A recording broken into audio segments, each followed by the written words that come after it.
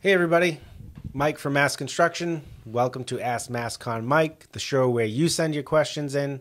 We will illustrate the answer to your questions and show you the location within the code where you can find the answer to your question. And hopefully solve your problem.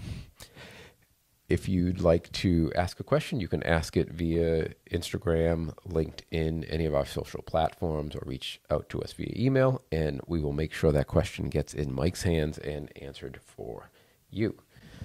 First question today is, and our only question today, is on a couple of occasions, I've looked up code questions, found the answer, and then I'm told I'm looking in the wrong book. How do I know which book I should be looking in? So we'll just hit the question of which book real quick here.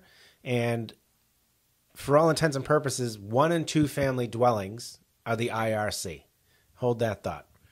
Everything else, as far as multifamily or commercial uses, so multifamily is 3 units or more, and all other commercial uses, high rises, restaurants, whatever it might be, are going to come out of the IBC. So there's the split. 1 and 2 family dwellings and all other. 1 and 2 family dwellings IRC, all other IBC. Anything other than a 1 and 2 family dwelling. Now we have some other code that we need to consider. For instance, the International Existing Buildings Code is a code if you have a building that was constructed under a different edition of the code.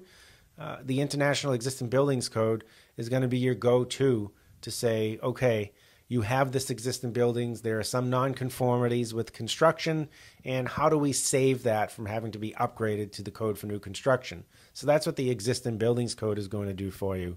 Energy, which is a hot topic, is out of the International Energy Conservation Code, and we have some significant changes that have taken place, and that will be taking place further after the first of the year. So that's energy. There are numerous reference codes that we utilize as well, as far as fire code and mechanical code and whatnot. But that's the core of the building code requirements as far as what book should I be looking at. So taking this a little bit further, if we still have you here and you want to take a deep dive, the 1 and 2 family dwelling is not as cut and dry as you would think. So I will just read a little bit from the 1 and 2 family amendments from Massachusetts.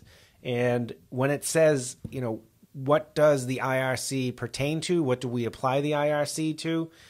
I'll read the line. It says, detached 1 and 2 family dwellings and multiple single family dwellings, which are townhouses, and townhouses are defined as 3 or more,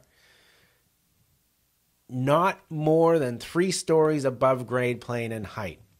So to take it a little bit further, the IRC pertains to 1 and 2 family dwellings and townhouses, 1 to 100, doesn't matter how many you have attached, that are under 3 stories in height, right? So once you go above 3 stories for these structures, whether it be townhouses, even a 1 and 2 family dwelling, they are no longer IRC. You're going to the IBC for those dwelling structures, for those structures for that matter.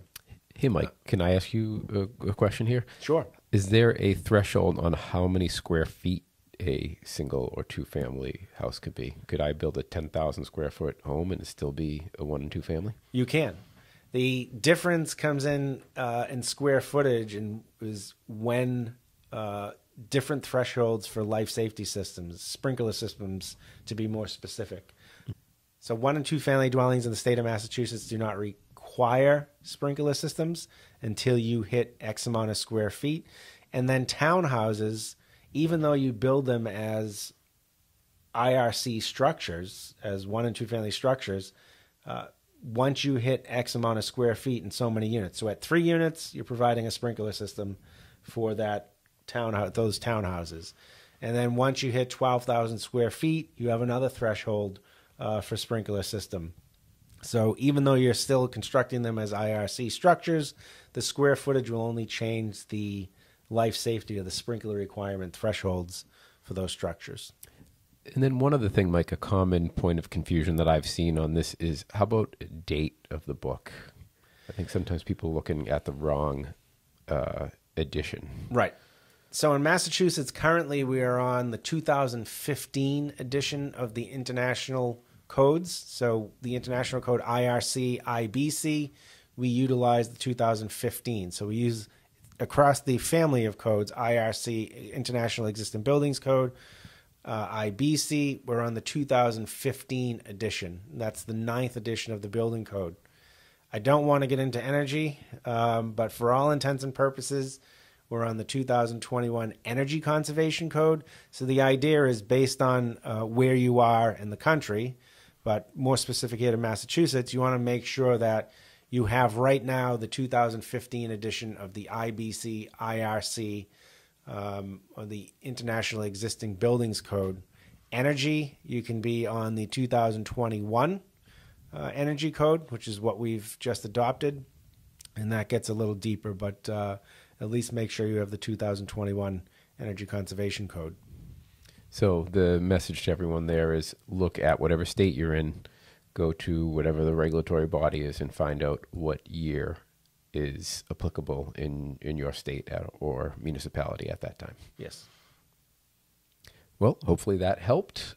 If you want to ask us a question, you can reach Mike at MassConMike, myself at mass.construction. You can find us on LinkedIn, email, wherever. Get us a message. We'll get that in Mike's hand, and we will answer your questions.